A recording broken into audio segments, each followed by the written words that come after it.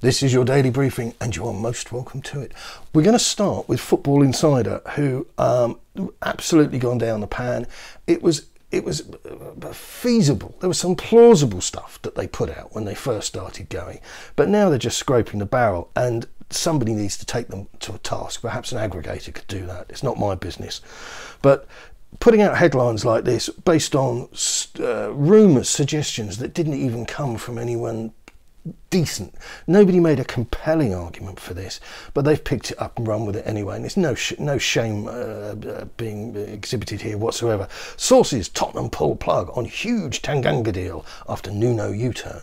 And the suggestion here is that before the Manchester City game, Nuno had some premonitions or something come to him, and he thought to himself, no, I won't send Tanganga on loan to deepest, darkest Turkey. I will keep him here. And it's designed for people who aren't too bright to click on it, then factor in that he had an outstanding game against City, and then say to themselves, oh yeah, well, Nuno, yeah, he got that right, didn't he? None of this happened. None of this happened. Absolute fiction, all of this. I don't believe that the Tottenham would plan on loaning a player to Turkey. It's like loaning a player to a side in China or the MLS. It just doesn't make any sense. I don't think it would help the career development of the kid. It would be almost deemed as some sort of a punishment. I don't mean no offence to Turkey or the Turkish people, but you know, when has that ever happened? I just think this is nonsense. And so anyway, Football Insider, don't use them. Terrible. Tottenham Hotspur are close to making Cagliari an offer worth 30 million for Inter target Nathan Nandez, which went a lot better than it did yesterday.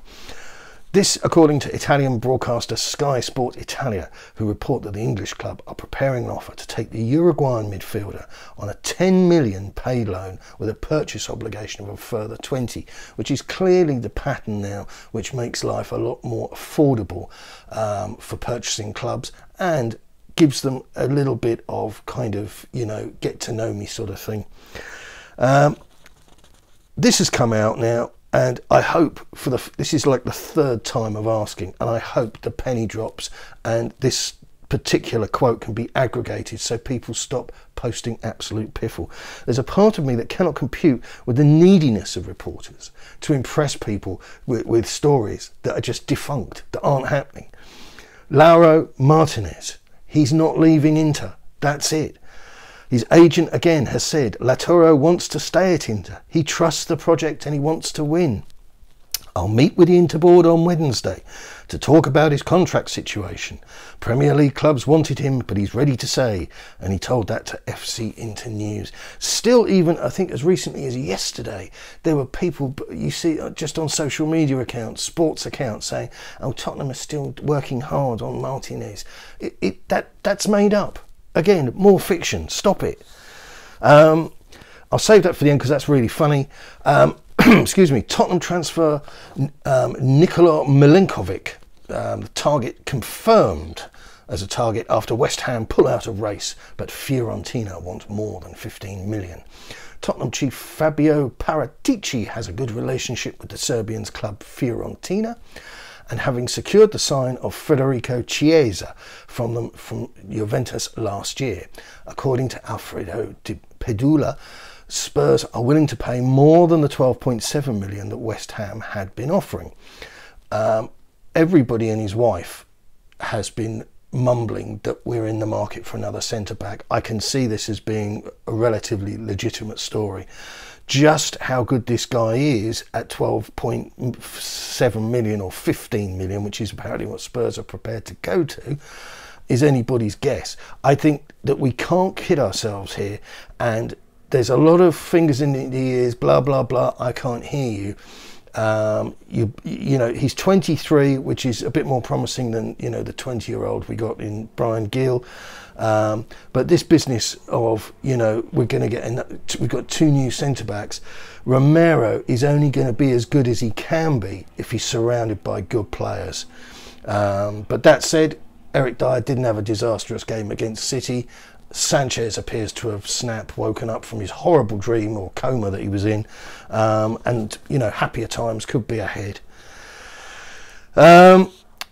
And Atletico Madrid's attempts to sign Fiorentina striker Dusan Vlahovic have hit a dead end, and this now is, I mean, I'm going to do some clips for you later on this afternoon that you can go through.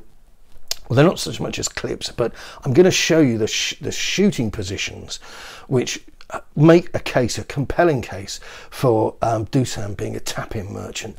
A goal is a goal is a goal. I know I've told you that before, but I cannot help but feel that this striker, this Serbian, you know, super duper fellow, he's being, you know, lauded all over town, is too similar to Vicinius and too similar to Vincent Janssen in the way that he operates physically on the pitch, and it's a massive concern.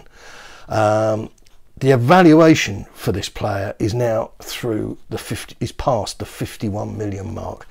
And Sky Sports Italia are saying that Atletico's valuation was not only way off beam, but they also had problems with the agent Darko Ristic, which is a fantastic name, and Fiorentina have put Atletico off doing business.